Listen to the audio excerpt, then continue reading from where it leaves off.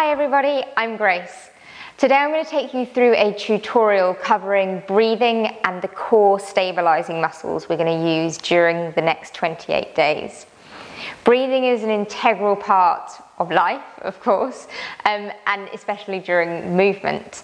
There's no right or wrong way to breathe, but we are going to use a particular type of breathing during our workouts, which is aligned with the Pilates method. So let's start with the breathing. We'll move on to the core stabilizing muscles. So find a comfortable seat, and all I'd like you to do is bring your fingertips together over your rib cage.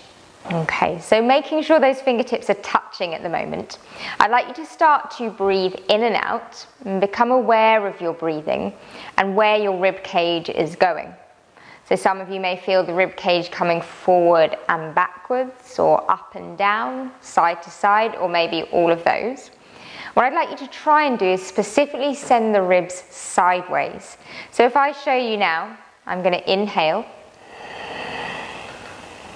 And you should be able to see there's a little space now between my fingertips. As I exhale,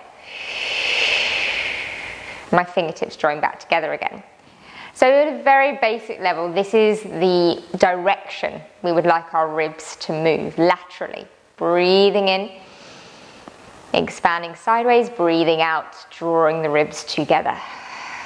So this is called lateral thoracic breathing.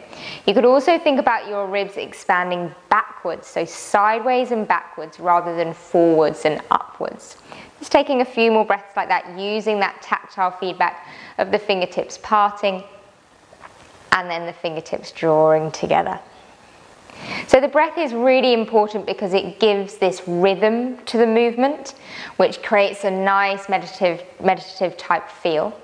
The second reason is that certain types of breath, so an inhale versus an exhale, helps encourage the spine and the body to move a certain way, which we'll touch on in a moment when we get moving. The third reason leads us onto our core stabilizing exercises. So the use of breath is really going to encourage certain muscles to be recruited. So before we link the two together, let's talk about engaging, first of all, our abdominals, which kind of usually get the main credit for core work, and they are a huge part. So let's start there, coming onto all fours. Setting the hands underneath your shoulders, knees underneath your hips, and find that neutral position that Annie covered in the other tutorial. So without moving any of the bones of your spine or pelvis, I'd just like you to let your belly completely hang out, feeling like your belly button's being drawn to the mat. So it's not arching and moving the bones, it's just simply relaxing the musculature of the abdominals. And then what I'd like you to do from here is try and feel like you're drawing your belly button up to your spine, and hopefully you can see a change in my waistline. So I completely relax my abdominals. They drop down towards the mat. And then I engage my abdominals and they lift up towards my spine. Let's do a few more of those so you can feel the difference. You can use gravity to let those abdominals relax, and then working against gravity to lift them up and engage. One more like that, completely relax. And then connect. Holding that connection now, start that lateral thoracic breathing. So feeling as you inhale, your ribs widen like wings. And then as you exhale, blow every single last breath, last drop of air out of your lungs.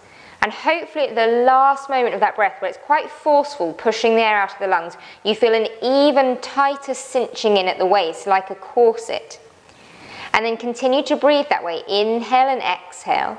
Trying not to let that dropping and lifting of the abdominals happening. Trying to keep that gentle scoop and drawing up of the abdominal wall. One more deep breath here. Inhale, expanding the ribs sideways. Exhale, knitting the ribs together, feeling a deeper contraction in the abdominals. And so hopefully you're doing all of that without the spine actually moving. So there's no movement in the bones, it's just purely the abdominals. What we've engaged there is the transverse abdominis, which is like a corset that wraps all the way around the sides and the front of the body. Really important spinal stabilizer. The other core muscle that I'm going to use by name is a muscle called the multifidus. So if you join me now resting down onto your front, making a little cushion for your forehead with your hands, do that same exercise that you've just done on all fours, let your abdominals sink into the mat, and then try and pick the abdominals up away from the mat so you feel the support coming from the front. You've engaged the abdominals from the front. And then, keeping that engagement, tell your back, without moving again, no movement in the bones yet, tell your spine that you're about to lift into this massive back bend. And just that mind connection of telling your spine, okay, we're getting ready to move, you should hopefully feel a bracing all the way down your back. And you've got that bracing of the abdominals in the front. What we've engaged there is muscle called the multifidus, which is another really important core stabilizer, spinal stabilizer. So now we're bracing from the front and the back. Start to connect with that lateral thoracic breath again. Inhale, expanding the ribs sideways. Exhaling to feel the ribs knit together. So going back to what I was saying about the breath helping certain movements. On your next inhale, what I'd like you to do, keeping the arms down, is start to raise your head, maybe your chest off the mat. And because the inhale is happening, it's making you levitate off, lifting up. As the exhale happens, we pull the body back down again. So inhale is naturally encouraging a movement into spinal extension. And an exhale is naturally bringing the spine to neutral.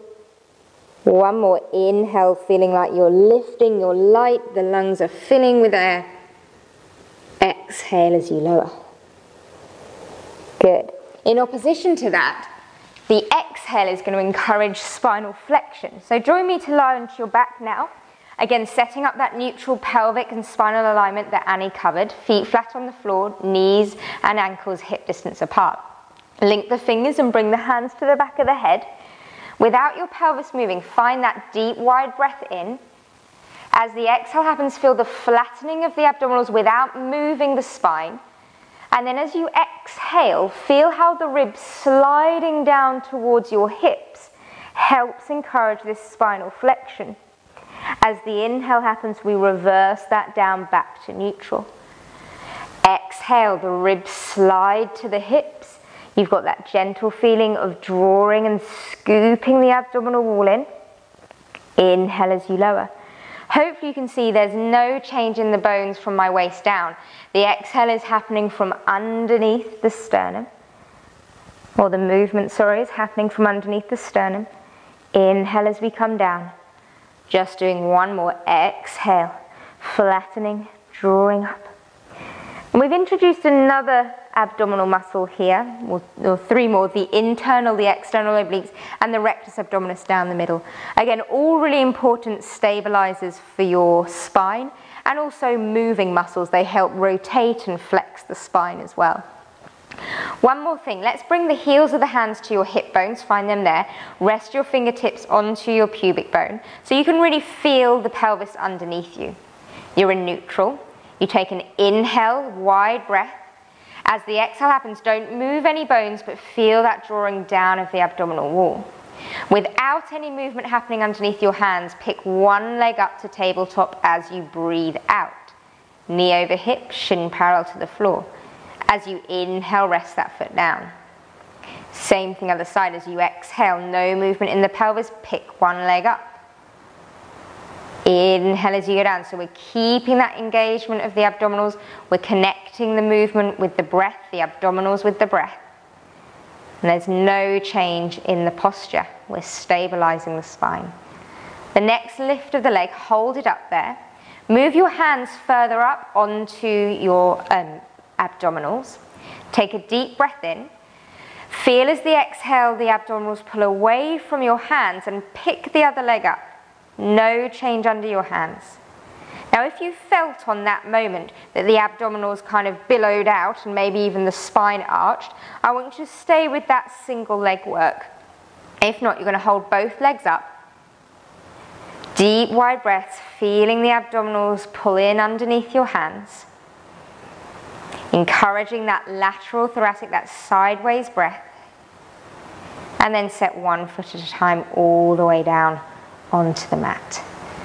Okay, So that's just a very brief and basic tutorial on the style of breathing we're going to be using in the workouts, and really important for the safety, the muscles that you're going to have to use to stabilize. So if you do feel that you're a little unstable, the spine is moving, the pelvis is moving a lot during the workout, listen up for the modifications that we're going to be giving. Keep the workout safe and just listen to your own body. Thank you so much.